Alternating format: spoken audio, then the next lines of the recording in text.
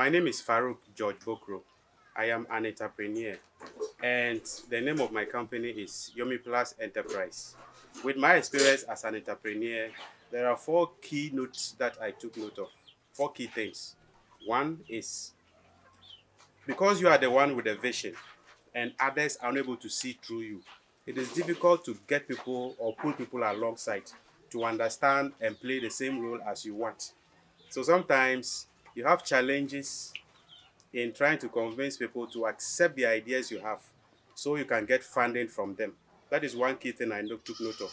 Secondly is sometimes when you go through an initiative or you have an idea and you are unable to get people to fall alongside or in line with the idea you have, it kind of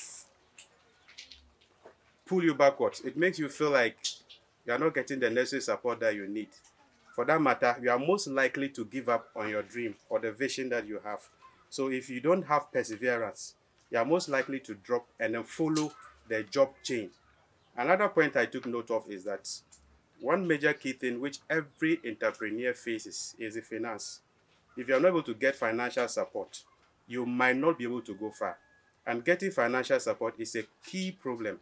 Others get so confused such that they don't know where to source for funding. How to source for funding is also another key challenge for entrepreneurs. So therefore, it kind of pull a lot of people out of the entrepreneur chain, like trying to become entrepreneurs.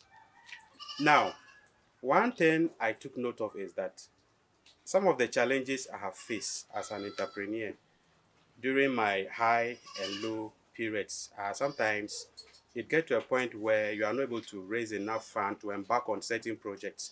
And when you fall on people you know, others you feel might be of financial support to you, they back out because they don't understand the vision in which you have. They are not able to fall in line with your kind of thinking. So they feel like investing or putting money in your idea might not reap any profit for them. But because you have the idea, you have the concept, and you know where you are heading towards, you're able to understand how you can be able to make back if you get support to push into the ideas that you have in your head. So finance is a major key. So sometimes when you are not able to push through, it's because you are facing some financial challenges. Now that is where you have to sit back and think through. See what are the avenues to be able to raise or generate funds to embark on the ideas you have. Others might just relax. Some will fall on friends. Others will looking at family. But then what I always do is I try to come up with prototypes of the ideas that I have and then fall on friends first, then the general public as well. Those I think might be of help. Those who are influential in society and might be able to help me achieve whatever ideas that I have. These are areas and these are some of the steps I have adopted. And at a point, it has helped me to move out of some financial challenges. Though I would say I've not gotten there yet, but at least I've been able to move from one step to the other. And I've been able to move out of certain low stages in my entrepreneurial experience. Now, another thing I want to talk about is my team. You see, it is very important you look for people who understand your vision, people who understand what you are into, and then let them have a feeling of being part of whatever it is that you are doing. Let them feel like they also owe whatever it is that you have. For that matter, they'll be able to put their all into the initiatives that you are embarking on. And you must also make sure you link yourself with people who have very similar visions so that you can have a good team player group to be able to achieve the vision that you have in mind. And it is also very important to make sure that you look out for a very good market that can be able to accept the products that you are into. For instance, if you are into or your idea is about selling food products and you cannot identify the market group or the areas where the particular product in which you intend to sell or you have identified and you want to sell to the general public, it at a point it describes failure for your business. So identifying market areas, identifying environments that will be friendly for the kind of idea you have is key as far as entrepreneurship is concerned. Some of the growth strategies in which I have adopted are, as an innovator, sometimes I look at the needs of the environment. Some of these items might exist already, but what I do is I try to improve upon them, add more services to what the thing is. What I mean is, if for instance, with one device I developed for an organization, and hand washing machine, hand washing device, which are very common in town. Now, what makes my unique is the way it operates. So what usually I do is I add value to some of the existing devices that are there. Apart from that too, I also look at initiatives or devices that might exist elsewhere, but within my environment, they don't exist.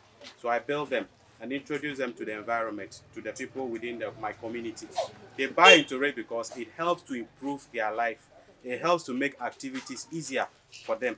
And this have helped to grow my business. Why? Because people are always yearning for new things. People are trying to try their hands on new initiatives, innovations. And that is what I try to put into my kind of business. So I don't want to look like what everybody does like, let's say, other shops. All other shops, everybody does the same thing.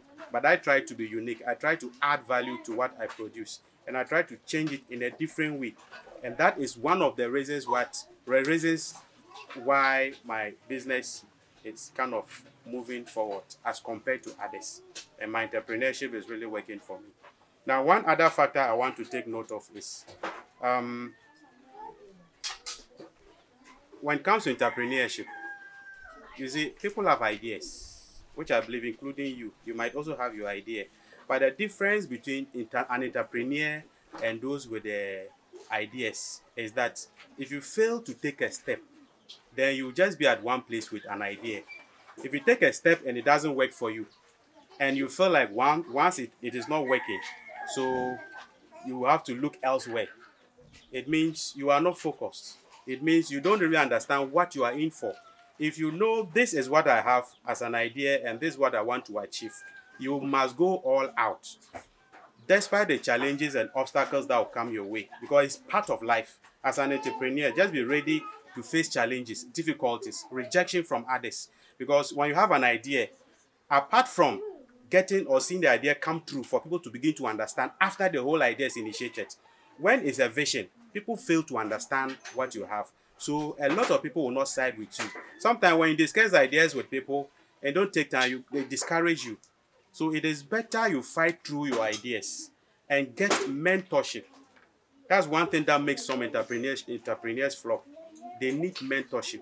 This part of our country, yes, there are organizations that help to mentor people.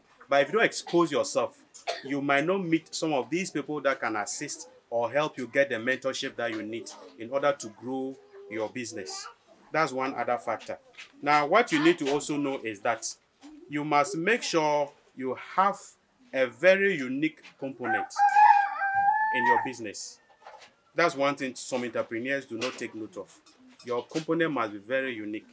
And another thing I want you to know is that, in my opinion, there are two main ideas in which I feel I would want to share with you that can help to boost up the growth of your business. One is the people you work with. You must make sure you choose the right working force, because for any business that grows, or for every business to grow, people who you work with count, because there are those who will play certain key roles in the growth of your business. You cannot be everywhere and you cannot do everything. So that is one thing I took note of. Another factor is that you must understand the type of business that you are into, and you must also take note of the environment in which you are. Make sure your business, you are within environment friendly. That relates to, what I want to say is, make sure your business is within a friendly environment so that the business can grow. In my opinion, I think there's a need for organizations to focus on initiatives that are unique within the environment. Initiatives, when I say initiatives that are unique, for instance, if products are already in the system and you come out with the same product and introduce it into the same system, there is nothing new, there is nothing special about your product. But if you're able to add value to the product that you have, it makes it unique and it makes it special. So for that matter, your product can be able to sell. It can be able to penetrate through the market. It can be able to compete with already existing products. You see, you are giving the customers an option. And the option here is the majority that are doing the same thing, and you, a single person who have added value to your product, and you are unique from all the rest. So it's like you are sharing the market.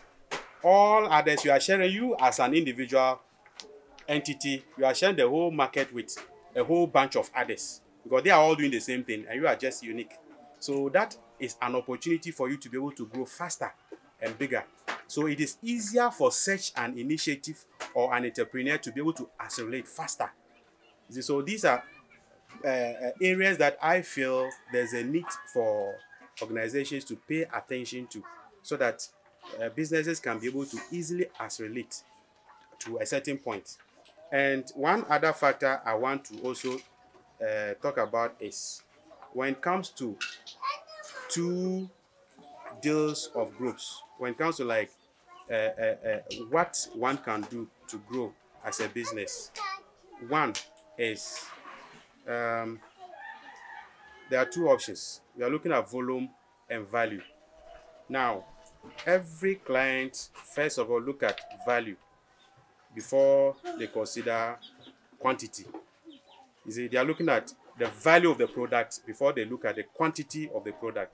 Unless, of course, you are from a very poor background and you feel like, well, quantity is enough, or quantity is what you want to consider first.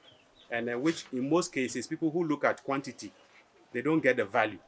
So value is very key. And when you want to talk about value, a product, the value of the product sells the product faster compared to the volume of the product. So once you're able to achieve a good value, it gives you a good trademark. It's able to carve a very special name, thereby giving you a brand. When you're able to achieve this brand, then you can be able to achieve the volume. That is, you can be able to, because demand will increase.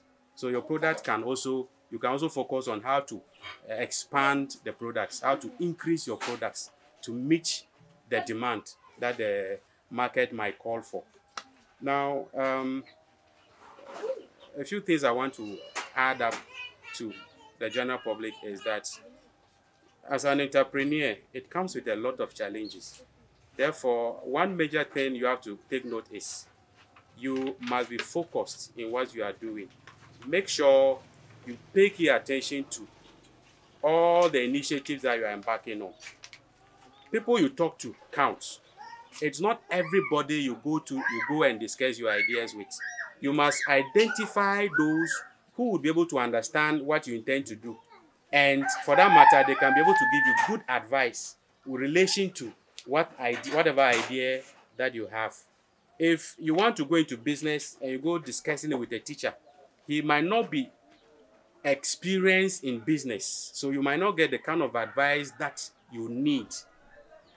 If you want to go into agriculture and you go discussing that with a doctor, you might not get the best idea that you need. So therefore, it is very important you identify important people who can give you good advice, who can mentor you to be able to understand what you are really going into.